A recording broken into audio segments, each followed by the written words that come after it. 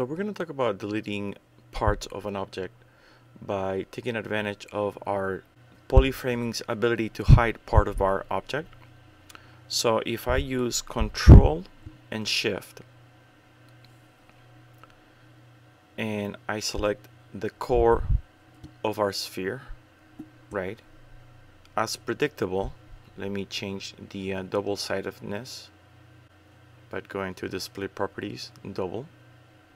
Alright, so as you can see, the top and the bottom are now hidden because I'm using Polygroups. If I go Control and Shift and I drag, I can see what was hidden now is exposed. Again, Shift, Control, and drag, and I will hide the top and the bottom.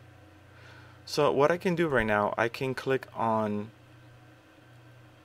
Geometry, Modify Topology, and I can go to Delete Hidden, right? And if I use Control Shift, I cannot bring the top and the bottom back, right? So now what I can do, I can close the holes by again going to Modify Topology, close holes, and this is what will happen. Alright, let me bring the wireframe up. ZBrush has closed both the top and the bottom